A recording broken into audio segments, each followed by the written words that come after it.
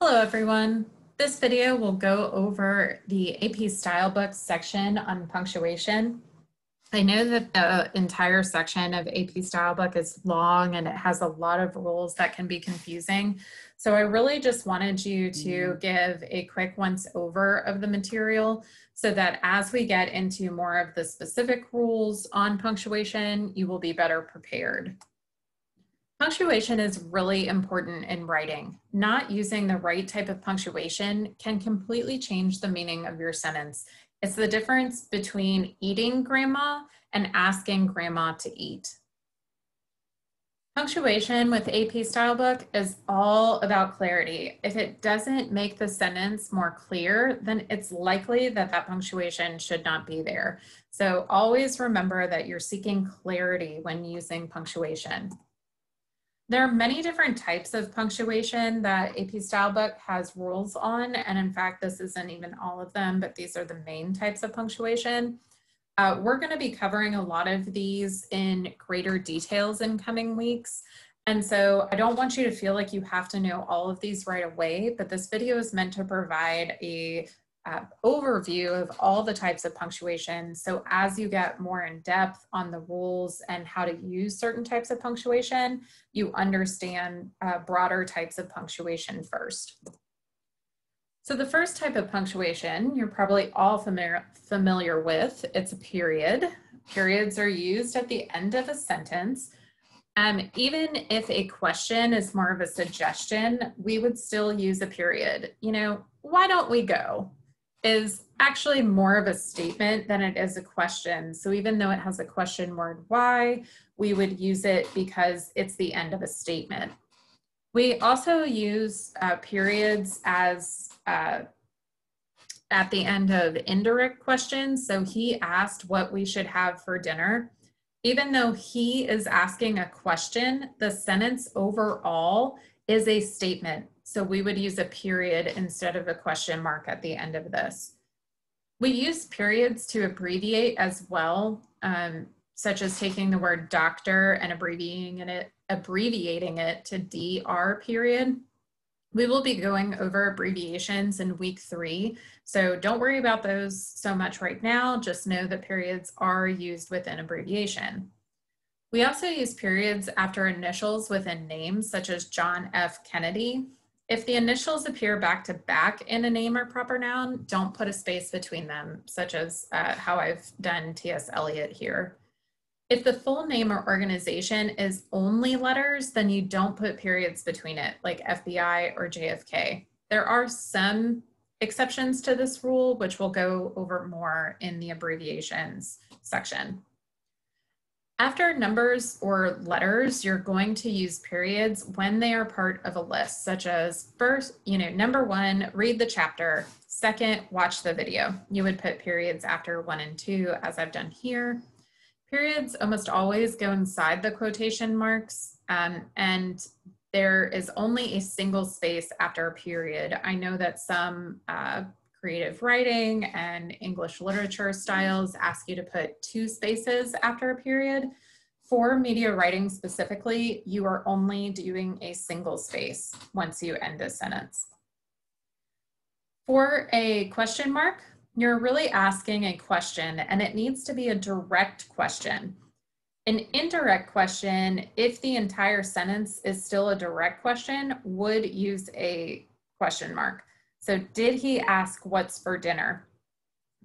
Because we're asking, did he ask, this even the indirect question of what's for dinner is part of a larger direct question. Therefore, we would use a question mark at the end of this sentence where, as you may remember, he asked what we should have for dinner uses a period because that indirect question is part of a statement as opposed to a direct question.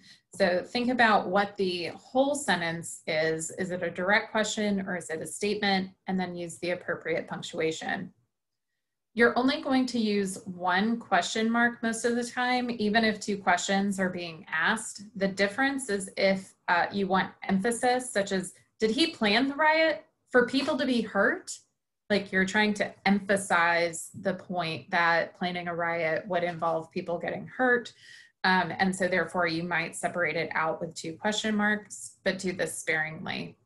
We don't use question marks for indirect questions, which we just talked about. And in a question and answer format, you're not going to use quotation marks. Instead, you will use colons after the Q&A, and then the appropriate question mark at the end of the direct question. When using a question mark with quotation marks, you're going to use the question mark inside the quotation marks if it's part of the sentence. So what's for dinner is the quote, so therefore it's going to go inside the quotation marks. However, if the quoted material isn't actually a question, you're going to put the question mark outside of the quotation marks, such as who wrote Gone with the Wind? Gone with the Wind is not a question, it's a title. And so it is put in quotation marks, but the question is really who wrote it. So you're going to put the question mark outside of those quotation marks. An exclamation point is meant to be emphatic. It provides a high degree of emotion. And so therefore we as media writers want to avoid it as much as possible.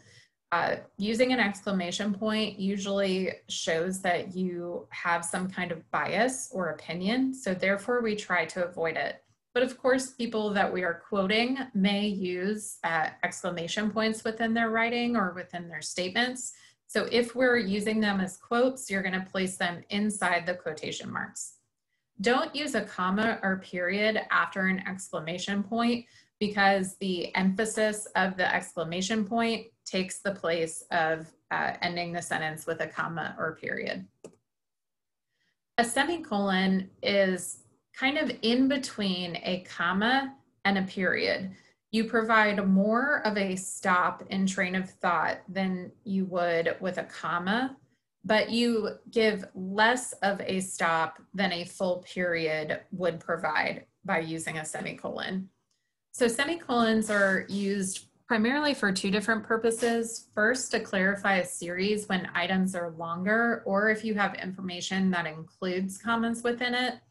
And you would always use the semicolon before the final and, just as you would a comma in AP style book. So here's an example. He has 3 children, including Daniel Devers of Alabama, Jennifer J. of Florida, and Jason Fortner of Georgia. If I just said including Daniel Devers, Jennifer J., and Jason Fortner, we'd probably use commas to separate that list. But because there are already commas within the information given, I'm going to use semicolons to give further clarity of where the break in each item is. So again, we always go back to this idea of, does the punctuation help the understanding of what's going on? And in this case, a semicolon provides more of a break than a comma would. Another common use of a semicolon is to link 2 independent clauses without a conjunction. So today we're learning about space. Astronomy is a really cool subject. These are both of these sentences talk about the same idea, so you might want to combine them with a semicolon rather than using a period. And then just for brevity, you might not want to use a conjunction like and, but, or, which would involve using a comma instead. So it allows you to combine 2 sentences without a conjunction and without a full stop of a period. If the first independent clause has a lot of commas, you can use a semicolon and a conjunction. AP Style Book provides some examples of this, but again, this is really rare.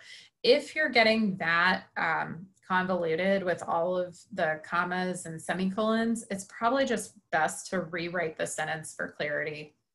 You usually want to break a single sentence that is broken by a semicolon into 2 separate sentences, because again, we're trying to be brief, we're trying to be short, and we're trying to be clear. And by using a semicolon, you're really just extending the length of your sentences. If you're using a semicolon, make sure you place them outside of parentheses or quotation marks. A colon is a little bit different than a semicolon. Make sure you know the difference because they are used for different purposes. Remember, a semicolon looks like this. and a colon is just the two dots.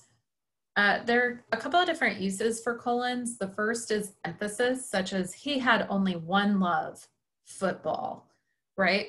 And so you're kind of emphasizing the word football here.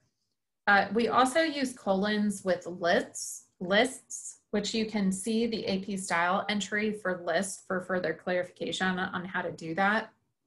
There are specific ways to use colons with certain types of listings, such as time elapsed, time of day, and biblical or legal citations.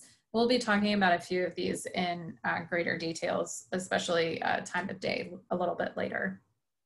Dialogue and Q&A will use colons to offset the speaker. In the previous example that you saw, I put Q and then colon and then what was said, and then A colon what was said. Very similar for dialogue, which is what I'm showing you here. Remember, we don't put quotation marks around dialogue or Q&A. You don't use colons to introduce a quote. Instead, you're going to use a comma. The only difference is if there's a very long quotation within the paragraph.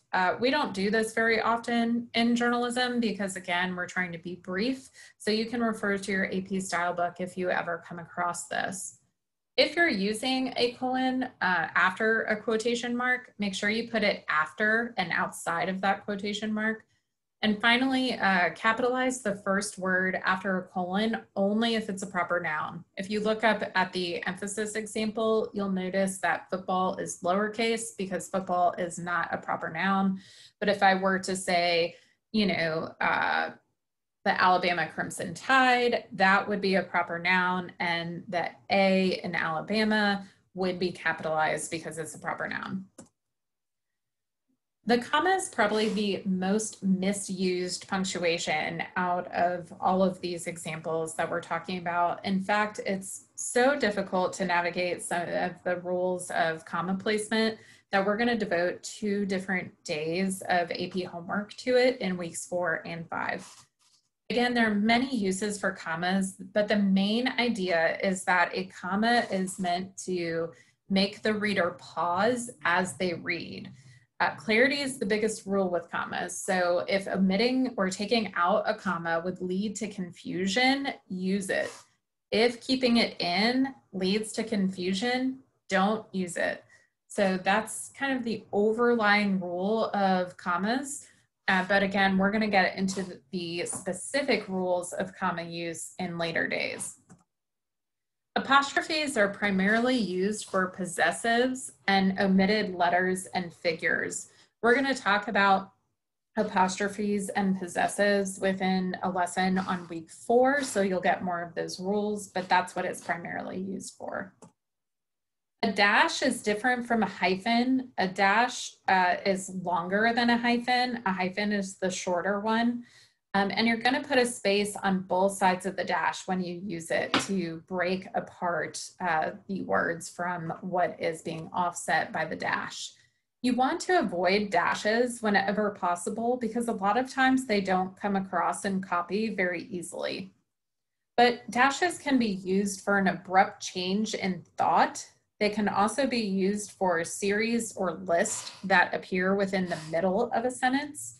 And most commonly, they're used for attribution of quotes or date lines within the headline or, the lead of the story.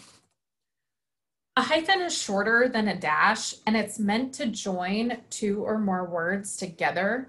We're going to be going over hyphenated words in week 5, so I'm not going to go into the specific details. Just remember that a hyphen is used to bring words together, where a dash is meant to separate thoughts apart.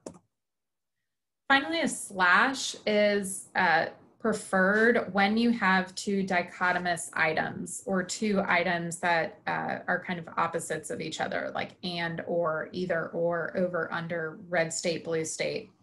You're not going to put a space on the side of the slash because, again, you're trying to show the dichotomy of those 2 items. And finally, if you're quoting or using lines of verse, whether that's lyrics or poetry or whatever, you would use spaces on both sides of the slash. But again, that is very rare. Typically, you don't want to use spaces with slashes. Brackets should not be used in news. They cannot be transmitted over news wires. A news wire will not pick up a bracket. And in broadcasting, brackets are used within scripts to give commands to the director, such as QCam1, which would tell you to get a close-up of camera 1. So the use in the script or the copy is very confusing. So do not use brackets when you're writing for media. Parentheses, on the other hand, are typically only used with logos or to add proper names for something. Otherwise, you want to avoid them. A lot of times they are misprinted and it can lead to confusion. When you're using parentheses, it's usually a good clue that your sentence is getting a little too complicated. You should use commas or dashes to offset something instead. If the information in the parentheses is not part of the sentence, you're going to use the period outside, such as if you're quoting an APA for a citation, you would use it outside. If the information is part of the sentence and it's a full sentence, the period is going to go inside. But then if you're using a complete sentence inside a larger complete sentence, you will not capitalize the first word, nor will you end with a period. However, please keep in mind that if you have two full sentences inside one sentence, again, it's probably too complicated, so you should think about rewriting the sentence altogether. Quotation marks are used to get direct quotes from another person. There are many rules about quotation marks, which we'll discuss, and quotation marks are very important to know for media writing styles because we rely on quoting people as sources so often. So we will go over this in week 6, but know that quotation marks are used to quote direct words. Ellipses are 3 periods that have 2 spaces between them. It indicates the deletion of 2 or more words from something that you're quoting, but you should never take away words if it changes the meaning of the quote. Another way to use an ellipses is if you're trailing off in your thought. So if you wanted to write like I was, and you're having a squirrel moment where you're really distracted, then you're going to use the ellipses to indicate that. Punctuation always comes before the ellipses if you are indicating the deletion of things that happen after that full sentence.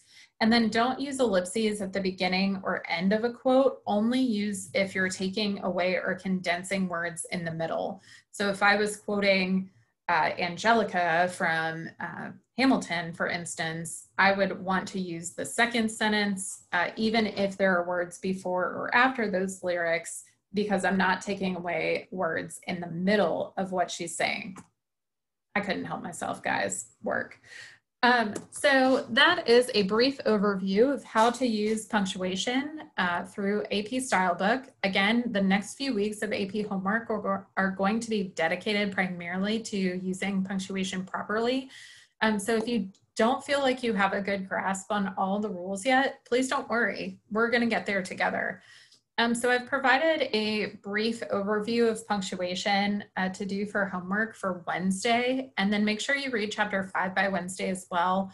Monday, we have no class material because it's Labor Day, so I hope you guys have a really safe and enjoyable holiday.